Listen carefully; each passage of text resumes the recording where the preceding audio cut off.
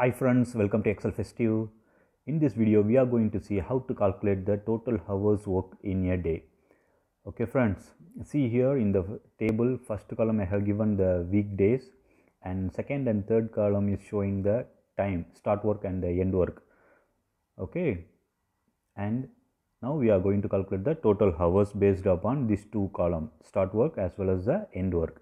For that, what we have to do first, the total hours where we are going to calculate, select that cells and all the other cells also where we are going to calculate the total hours, select that cells, and first we have to change that cell into a time format.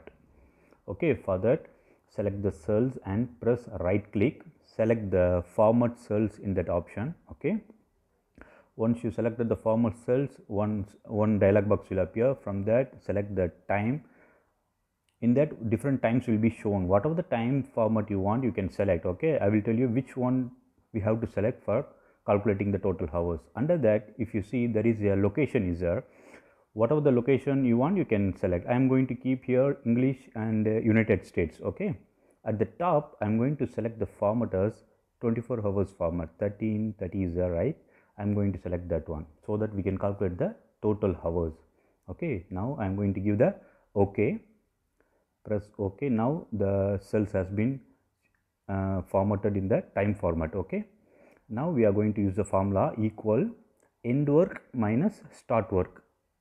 Okay, very easy formula, end work minus start work. Once you press enter, you will get 8. See, the start work is 8 a.m. and the end work is 4 p.m. If you calculate the total hours, 8 hours is the result. Okay friends, keep the cursor in the right side corner of the cell, double click, and the same formula applies to other cell also. See all the each days, whatever the work total hours worked by the employee will be shown at the last column. Okay, it is very easy and simple steps. Based upon the start work and end work, you will calculate the total hours. I hope this video will helpful for you. Thank you so much for watching this video. Please subscribe my channel so that you will get notified whenever I have uploaded the new video. Thank you so much for watching this video. See you in the next video.